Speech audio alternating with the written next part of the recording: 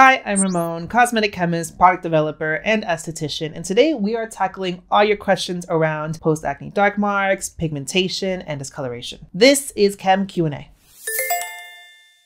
So first things first is, what is pigmentation? Those dark spots that we see, that darkness, that discoloration, that is a hyper or excess production of melanin. Our skin does produce melanin normally, and obviously those who have deeper skin tones have more melanin production in their skin. But when we see these specific spots or areas where there's a lot darker than the surrounding areas of skin, that is a result of an excess production of pigmentation. That's why you see hyperpigmentation. The next question is, what causes hyperpigmentation, dark spots, discoloration? And there's a lot of different triggers. On the one hand, we have more surface level things or external factors, for example, UV damage, sunburns, burns in general, inflammatory assaults, aka injuries, are things that cause an inflammatory response in the skin. So things like allergic reactions, for example. Even things like friction. If you got thighs that rub up against each other, you see that area where they do rub against each other and thus create friction tends to be darker than the surrounding areas. So just from those external factors, you see a few different things that can trigger excess pigment production. There are some medical conditions or medical related things or internal factors that can also cause these. Melasma is a condition. You also have things related to hormones. Because those are internal and have different triggers, those are more recommended to be treated by doctors, and thus those are more drug related. Therefore, we're not going to really touch on those today. We're dealing with more things that you can deal with using cosmetic products. So the next question is a two-part. The main question is, how do I target the appearance of this pigmentation? Well, the first question has to be, well, how does this form in the first place? This diagram here showcases the epidermis, aka the topmost part of the skin. And you can see on the top part, the stratum corneum. That's the surface of the skin right there. And then you can see at the base of the epidermis what is called a melanocyte. And that melanocyte, think of it as the melanin factory. That's where melanin is produced. You can see the little specks in that diagram are the melanin itself, and that's just pigment. And so it's made in the melanocyte. Once it's ready to get sent up to the surface, little things called melanosomes basically take the melanin up to the surface, and that then becomes the pigment that we visually see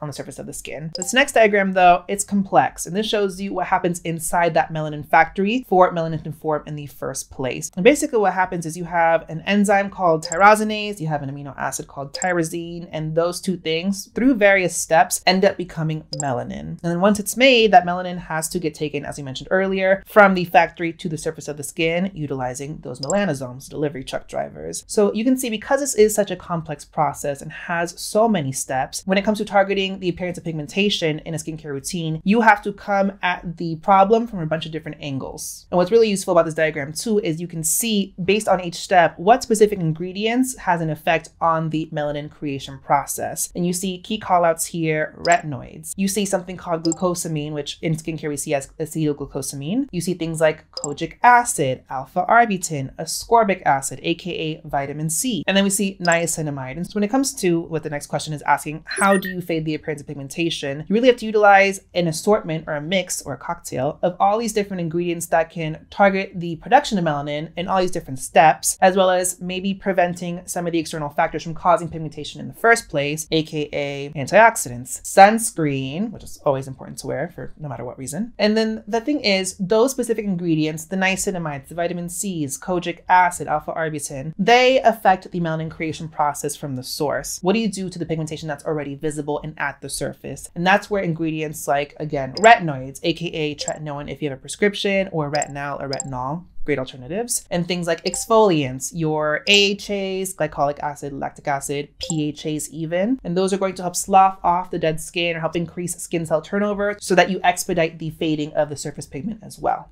You have to come at it from every level and every angle. So the next question is, what is a good, well-rounded routine for fading the appearance of pigmentation? So first things first, basic skincare staples are always going to be cleanse really well. By doing that, you are rinsing and washing the day off, therefore preventing breakouts, which can cause pigmentation, washing off surface level pollution, aka things that cause free radical damage. On top of that, moisturizer and sunscreen. Obviously, sunscreen just prevents UV damage, and UV damage obviously exacerbates pigmentation. And moisturizers keep skin moisturized, but with moisturization and keeping water levels in the skin high, you're helping the skin's natural shedding process as well. So now let's talk skincare products. When it comes to all the extra things, so we're talking really serums and treatments here, you have a few different routes you can take. You have the catch-all route, aka the all-in-one product. And two highlights for that are the Bright Reveal Serum from L'Oreal and Faded by Topicals. And where these really shine is they have ingredients that, once again, target pigmentation at a few different levels. For example, the Bright Reveal features niacinamide and also ferulic acid. So right there, niacinamide prevents that transfer of the melanin to the surface. Ferulic acid, really powerful antioxidant. And on top of that, you have a few different ingredients that, again, act as the tyrosinase inhibitors. So those affect the melanin being produced in the factory. And I will say, well, this is drugstore and this is Sephora. These actually exist on a very similar price point plane. But Topicals is a very viral product because it also exemplifies that all-in-one product. So you have ingredients in here that act as antioxidants and skin soothers, but also really good ingredients for fading pigmentation from a few different levels. You have niacinamide, you have alpha-arbutin, you have turmeric, and you have azelaic acid as well. So again, we're really targeting pigmentation from a few different levels. Azelaic acid gently exfoliates to some degree. Then you have the ingredients that inhibit the pigmentation development process internally as well. These can be a little bit more intense. They are more nighttime treatments if you want them to be. If you want more everyday ingredients or everyday serums, I like a good daytime serum that features a few different ingredients. For example, the Fenty Watch Your Tone or the Glow Recipe Niacinamide Dew Drops. Obviously, niacinamide is in both of these. The Fenty Watch Your Tone also has a vitamin C derivative. And so with that, you're getting the antioxidant benefits as well as niacinamide, which in my opinion is a really big factor because it prevents, again, that melanin from transferring from the factory to the surface of the skin. And then you have exfoliants and retinoids. With exfoliants, you have a wide category of ingredients depending on what you can tolerate. Glycolic acid is more spicy and it's one of the more stronger AHAs. You also have lactic acid, and then I love a good PHA, very gentle surface exfoliation. The oat milk PHA serum from EqualRXN is a really good option if you have sensitive skin, for example. And then retinoids. Retinoids do everything. I like this one from Beauty of Joseon. It's retinol, which is a really good potent retinoid, but it's in a really gentle formula. This is technically an eye serum, but I use it